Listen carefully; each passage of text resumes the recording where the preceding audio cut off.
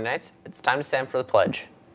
I pledge allegiance to the flag of the United States of America and to the republic for which it stands, one nation, under God, indivisible, with liberty and justice for all. Good morning, Night Skills. It's Friday, April 12th. I'm Evelyn. And I'm CJ. And the Bulletin is on.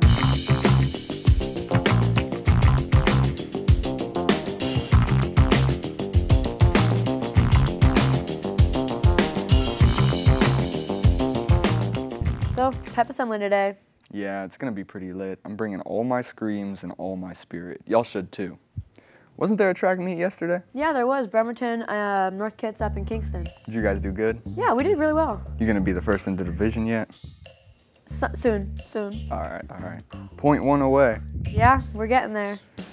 CSF is taking 30 students on a field trip to the Clover Park Tech College Career Conference. This is open to all grades. The trip is on May 9th and the permission forms are due April 25th. Stop by room 231 to pick up a permission form.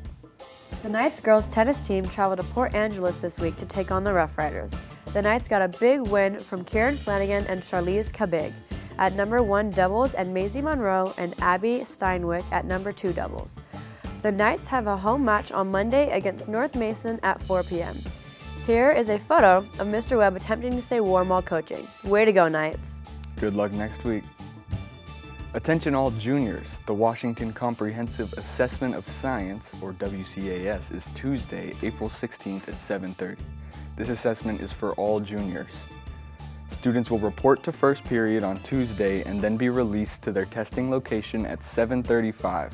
As with all state assessments, you are not allowed to have any electronics such as phones during testing, and you are not allowed to have backpacks or purses with you at your testing table. You may want to make arrangements to have these items secured in your locker prior to testing on Tuesday morning. If you are a junior, you are scheduled to take this assessment on Tuesday. The only exception is for juniors that have had a parent or guardian sign the test refusal form. Students' testing lists include testing locations are posted outside the counseling office. Please bring your fully charged Chromebook for testing. Did you know that if you have a part-time job and attend high school, you could earn CTE credit for working? That's right. Stop by room 232 and talk to Miss Irish about work site learning credit. If you already have a job, why not leverage that into some credit from school? Find out more by talking to Miss Irish. Are you planning to audition for the talent show? The next BHS talent show is fast approaching.